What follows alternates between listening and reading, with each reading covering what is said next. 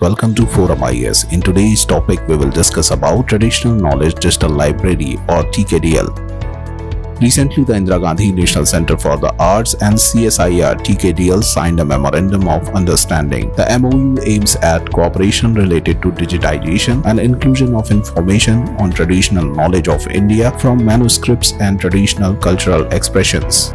It will facilitate efforts towards protection and preservation of the manuscript knowledge for current and future times through inclusion of information into TKDL database. It is also expected to enable digitization and inclusion of non-written, oral and audio-visual materials related to traditional knowledge.